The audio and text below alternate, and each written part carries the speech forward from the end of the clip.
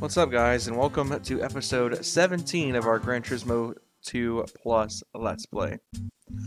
Today we're going to be doing another fun build video, and I'm pretty much filming these the same days as episode like 12 through 16. I just had a bit of an afternoon, wanted to do something to pick my spirits up, and so booted up this once more. And we're going to play a little bit more of GT2 Plus because I've really enjoyed doing this. So last video we took on the GT300 Championship in the final outing of our British Touring Car Championship Racing Modified Audi S4. The car itself was in need of retirement. I mean, the car is just not competitive enough anymore. We've just gotten to that point in the game now where the S4 has just kind of hit its limit, and that's unfortunate because my intention originally when I first got the S4 was to beat the game with it, and it's just unfortunately not capable of doing so. The Gran Turismo All-Stars showed me that enough, and watching it only beat the GT300 cars by just a tiny bit proved enough that this car was probably at its limit and was not going to be capable of actually beating the game on its own.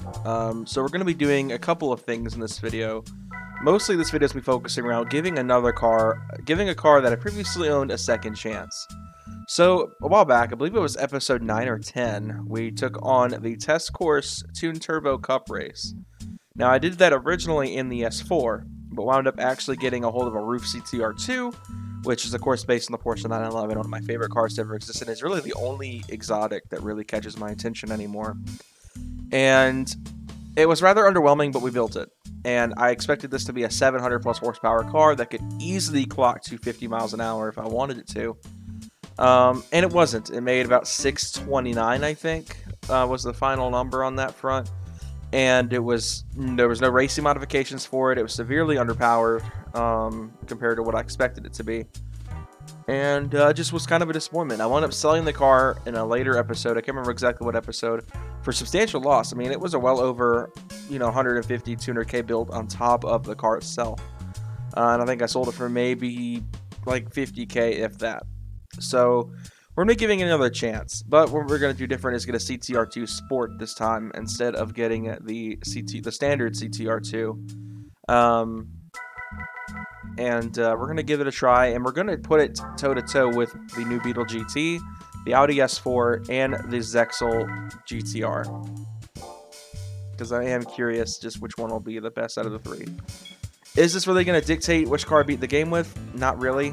I mean, if the Roof can, for some reason, completely outclass everything in its wake, then maybe I'd consider beating the game with it. So the reason I'm choosing the CTR2 Sport is it's just the most track ready, in my opinion. It's 540 horsepower, 3,000 pounds. The other one that costs the same, the Turbo R, makes 490 and weighs 3,200 pounds. I mean, the CTR2 Sport is just the better option.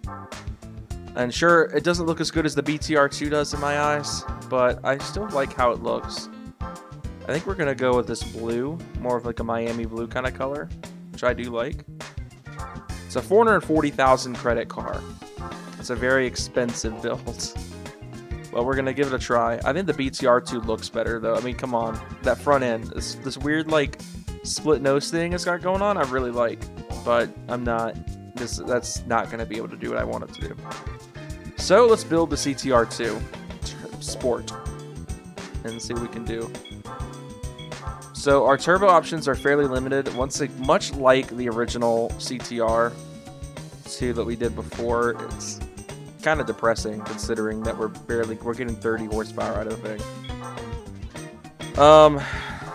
But I mean, we're already hitting 600, which was something that the other CTR2 took a good bit of building to hit. I mean, we're making 629 before we've even done all the port and polish and all that kind of stuff. So we've already tied my original CTR2 build. So up to 640. This one may get close to 700. I don't expect it to hit 700, but it could get close. 655. Highly doubt it could displacement up, I figured. Port and polish always nets a good bit of power. Oh, holy unlucky number. How about that? Yikes. That's not a number you guys like to see. But it does make more power than my old CTR2 did. the original CTR2 project. So pretty much we're just going to build the snot out of this thing as if it was going to be racing modified. And we're going to see what kind of lap times it puts down. Unfortunately, there's not a test and tune in this game like in GT3. So outside of like doing quarter mile and stuff like that, this car would absolutely walk the S4 probably in a straight line and probably on track as well. But currently, I honestly, I don't know how it'll do in corners against some of the actual established race cars. That's my thing, if the CTR2 Sport will be able to compete with those, because it's kind of an aggressive endeavor to take on. It's definitely got the power for it. I mean, I think it could easily be a competitor to like the Zexel in the world of cornering, if it wanted to be. So we're going to do our weight reduction as well now, which is going to get the car very, very low on the weight scales. I mean, this car already weighs literally nothing. So getting it down into the low 2s will be quite the endeavor. I don't think there's racing modifications. I figured there wasn't. So there we go. CTR2 is ready to rumble. Our new CTR2. So let's see what our final weight is. So we make just under 670 horsepower, 2,600 pounds of weight underneath it. So I mean, it's a very, very fast car. 600 pound-feet of torque as well. Goodness. So in comparison to the new Beetle GT, new Beetle GT is down about 200 horsepower, but it weighs about, I think, 700 pounds less. I think, what was it, 2,800 that the CTR2 weighed? 26, so it's only about 500 pounds less than the CTR2. The Zexel Skyline weighs 2,600 pounds, it makes 680 horsepower, so that'll be a fairly close battle between the Zexel Skyline and the CTR2 Sport. So you're probably wondering at this point, how are we going to be able to test and tune these cars properly and get an idea for which one would be better around a track? We're going to find that out in a second, because I'm going to put some wheels on this car, because quite frankly, we need some wheels. And I think you guys know by now what I was going to do. I'm going to put some BBSs on the 911 on the roof. I think we're going to go with the... because I do like regular LMs. But I've overused those wheels on this playthrough. I'm going to go with you guys.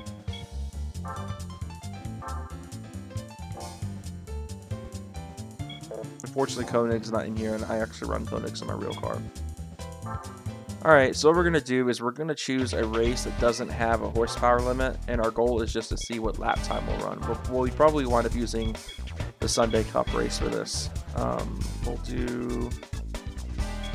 Let's do Tahiti Road. That should be a fairly simple track to gauge handling on. I'm going to take note of what the lap times are in these cars. So we're going to come over here and we're going to go ahead and adjust everything how we like it. So we need to bump this down to 95. Bump these up 1. This is just how I like to do things.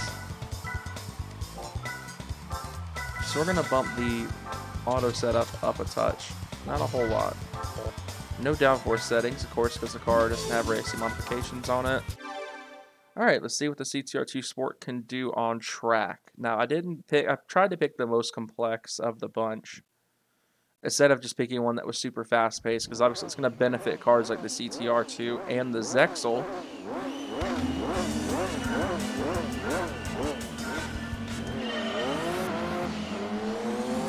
And of course, we're just going to immediately sprint away from everyone else. That's part of why I chose this event, was to pick an event that I could effectively time trial, because I'd be so much faster. And I could get at least 2 chances.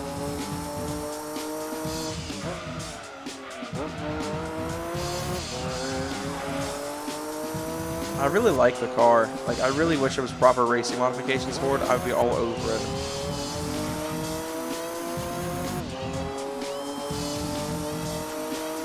I really like this blue as well. I think that was a definite win.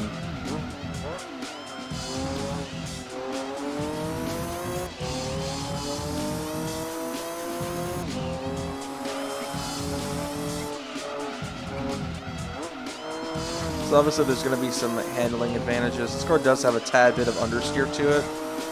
Not quite as bad as the S4, but it's pretty bad.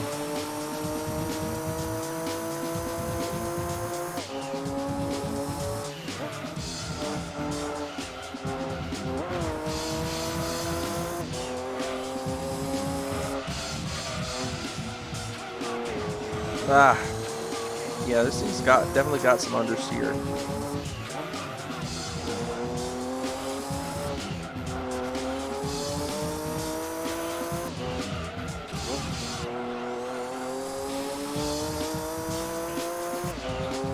Let's see if the GTR can do it. I mean, I feel pretty solid about this. I mean, a 106 is nothing to scoff at on Takiti Road.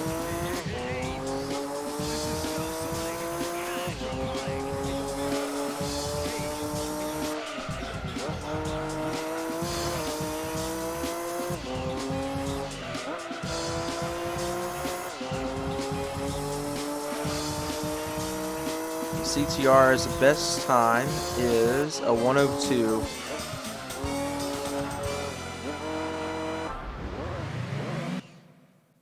So a 102 in the CTR2 Sport. So not a bad run at all. I mean, obviously there was some cleanup we could have done to not quite hit the wall during some of that. And now we're gonna go snag the S4. You want to say the RS4, and do a run of that same race with it. I don't think it's gonna be able to set it faster last time than the CTR2. I think the roof just probably put on quite the show. I barely expect the Zexel to keep up. Like the Zexel makes more power and weighs as much. It probably has the downforce tuning that the roof doesn't have. Much like the S4 for that matter. The S4 does have an advantage of having aero tuning, stuff like that. Which the roof doesn't have. Alright, here we go. So 102 is the time to beat for the S4. I don't have faith it's going to beat it. Bet y'all didn't think I was going to be showing it off directly after retiring it. It's going to get out of the hole faster. It hooks up really well.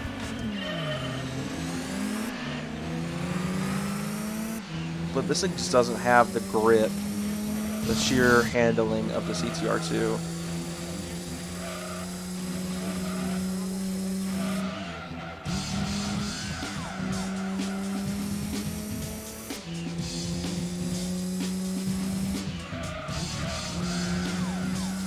Definitely not bad though on this track. It's doing quite well.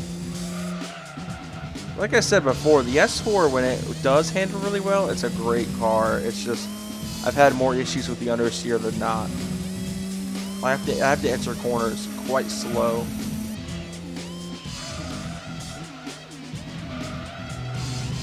Mainly because I have so much weight to toss around. I mean, 2,800 pounds is definitely heavier than most racing cars. And sure, it's light. I mean, this car technically weighs less than my actual real-life GTI does. But at the same time, you know, it's heavier. It's heavy for a race car. So our opening lap was a 109, which is a pretty respectable time. We'll see how it does on our second full lap. Well, it'll be the one time the S4 could beat something with more power.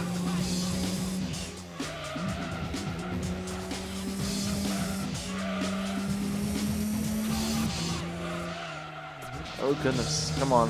Less understeer, more grip.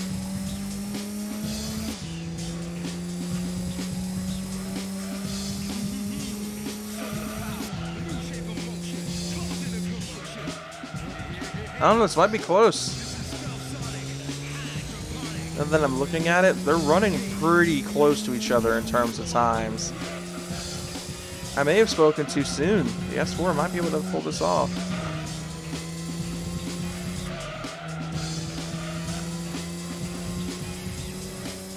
See. Nope, 1:03.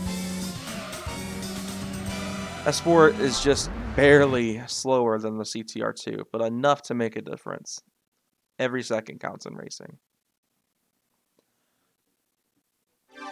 It's not bad, though. I mean, that's pretty respectable. Especially considering the fact that, you know, I mean, it was going against a supercar. That's a modified supercar. So, I mean, the fact that it did as well as it did was kind of impressive. S4 still got it. So now we're going to rock the Zexel, and kind of my first ever outing with it. I have not driven this car yet, and I'm curious how this is going to go. This is probably the best case scenario car for this. This is probably the car that's going to dominate this. While the CTR is fast, I think that this weighing about the same and having more aero is going to help it. I may not be able to stretch out in the straights as much as the...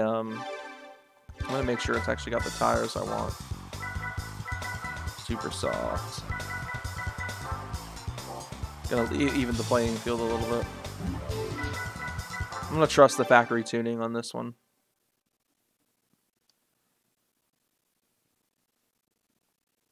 Alright, let's see what this thing can do.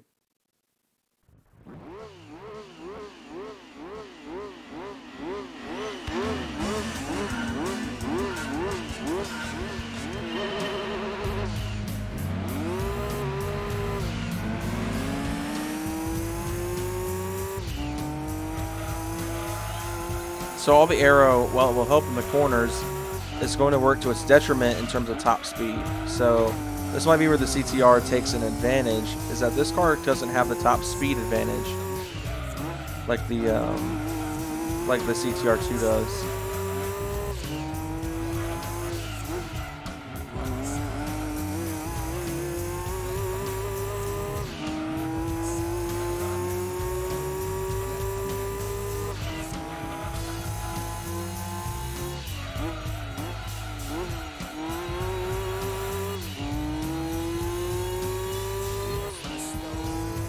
This thing's definitely got some steam, that is for sure.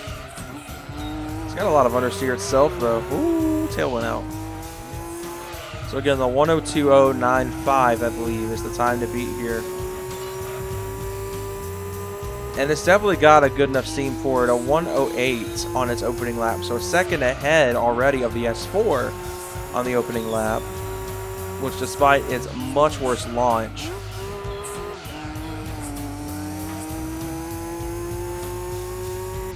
we're still going to run this car for the GT500 Championship regardless of how it finishes in this three-way showdown. About to be four-way once the Beetle comes out.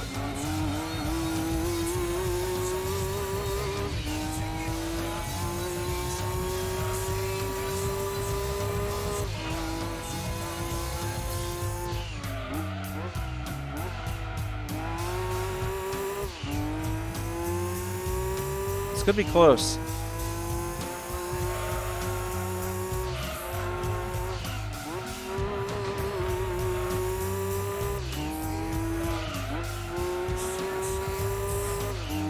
Very close.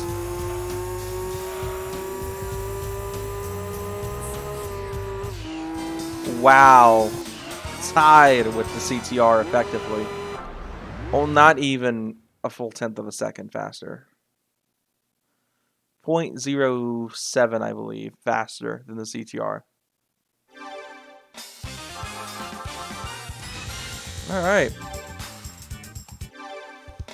So the CTR2 is actually kind of impressive that it kept up with a full-blown race car like that. Like, being a street car, like, that was fairly impressive. The CTR2 was able to do that. All right, let's skedaddle back to the house here and pick up the Beetle. In its first outing, I have yet to drive this car too. And while we've got a giant weight advantage, we also have a very large weight or horsepower disadvantage. So if this car can put down some serious speed and take out those two cars, I'd be genuinely kind of impressed.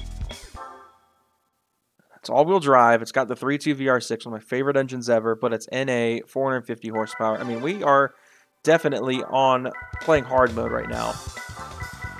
All right, super soft compound tire. Once again, I'll probably trust the factory tuning on this thing. But later on, we may adjust it and give this thing a bit more grip. curious how this is gonna go because I feel like this car is got some good, some bad. It's probably gonna handle better than the Zexal Skyline, but I don't expect it to like necessarily beat it.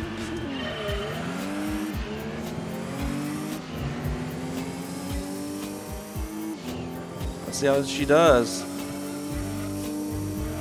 It gets out of the hole really fast. I will say that right away. And the handling is fairly good, just from the little bit I'm experiencing so far.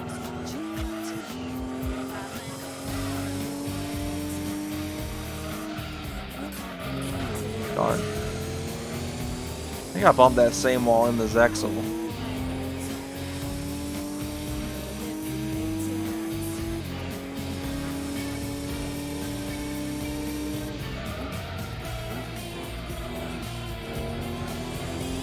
This thing is turbocharged. Why couldn't I upgrade the turbo then? That's lame.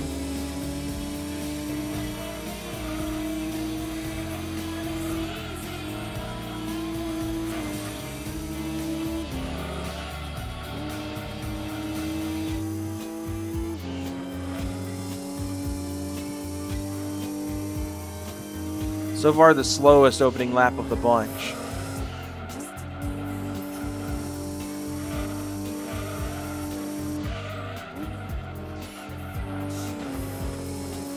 Receiver can rebound it off of a very slow start.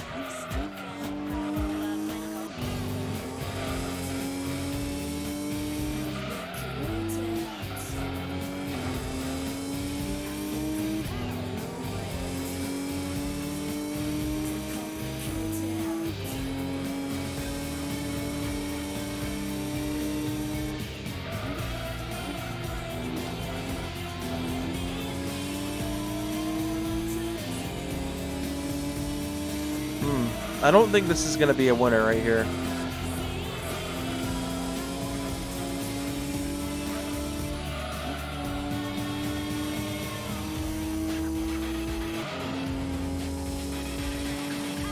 Oh, wait. A 103.0. So just over a second slower than the Zexal. Which is kind of impressive considering that the Zexal makes a ton more power.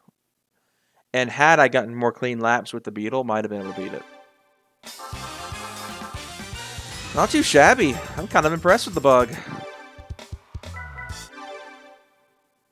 The fact that it's severely underpowered above the all three of like the other cars we ran. The S4 makes 597. The Zexal makes 680. The CTR2 makes 660. So almost 670.